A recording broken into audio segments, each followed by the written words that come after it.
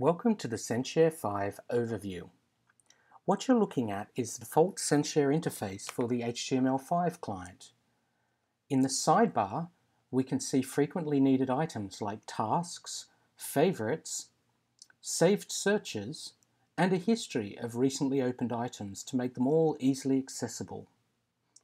In the main window, we can see widgets, which are completely flexible independent elements that can be moved around from the user's end, and we can add or remove widgets to any page we like in any tab.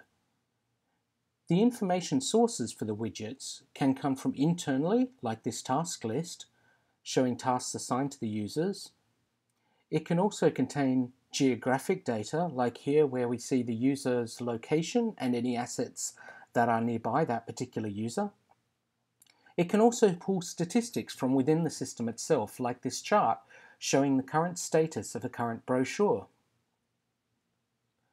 We can also pull information from external sources, in this case in a different tab, so that we can see, in this case, a website or a Twitter feed of information from externally, so that we can have all information available at our fingertips when we need it. Also, we can pull information via a REST interface from any other internal or external source, allowing us to build up dynamic interfaces that give us the ability to show reports switching off information as we do or don't need it.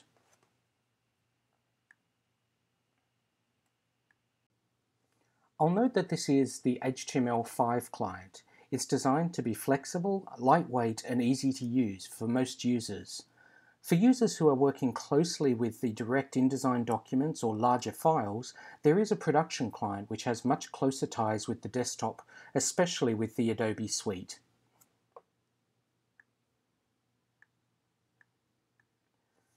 To find items easily within the system, you simply make use of the search bar. To search for an item, start typing a name or any piece of metadata which is associated with that particular item. The look ahead will automatically present other options, from other names to other items, say for example the description. You can also limit your search very easily by some defaults which appear of the different types, or we can configure what different options we'd like to see.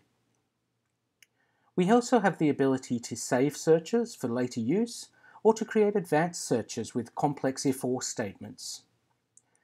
We can show the results by relevance to your search, or by any other metric which is on there, for example, the creation time.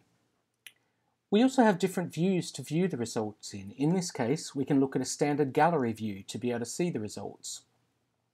Once we see all the results, we could reduce them down even further by using the filter tool. In this case, I only want to see the JPEGs, so I'll reduce it down to just the JPEGs. At any time, we can get a closer view of any of the assets by pressing the I to see an overview and some of the specific details about the asset. Lastly, we can view in what's called the relation view.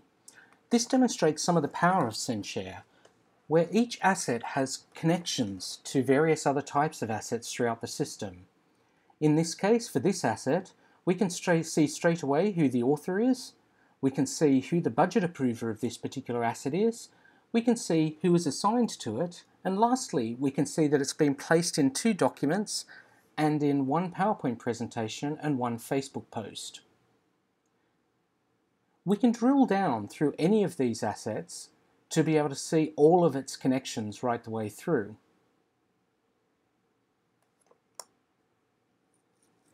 In this particular case, we can see that this asset has 3 different assignments to it. It's also been assigned to 2 different brochures. If we go back to the initial image, we can see the power of the system itself by having the single source of truth throughout the system.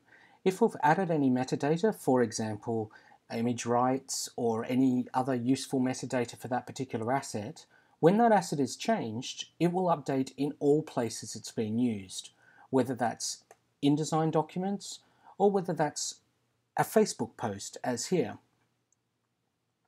The same asset can be used in multiple different places and it will automatically generate the right resolution for that.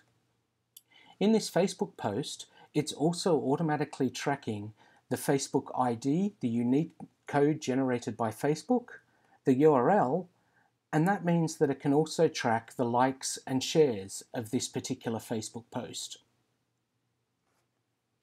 Thanks for watching this brief overview of the censhare interface.